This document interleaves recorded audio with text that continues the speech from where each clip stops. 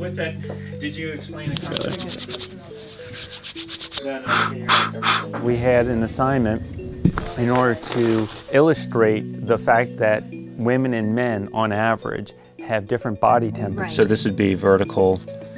The concept was to be able to have two models come in, man and a woman, and be able to show that difference using this thermographic camera. Oh, that looks good. In their torso, they're just different by about 1/2 degree, but in their hands, it differs by about 2.5 degrees on average. It's got a little bit more, but not a whole lot. Mm-hmm. I imagine we're gonna have to probably crop in a bit. So what I'm using is a thermographic camera. So you're not using any kind of a visible light spectrum. It's all about heat. Same frame. Same frame. Same positioning. Same positioning. Everything. Just one at a time. Just one at a time. Mark. Nice. So as a photographer, I think it's a lot of fun to have a different challenge.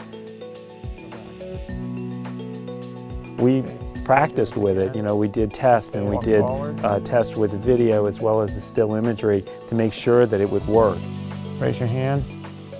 And so in doing it and really, producing a nice picture of this, a thermal picture, hopefully it'll really grab people's attention and draw them into the stories that they read it. It's a wrap. Nice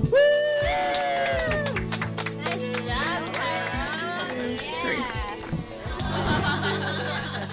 Yeah. Awesome. Okay, thank you guys.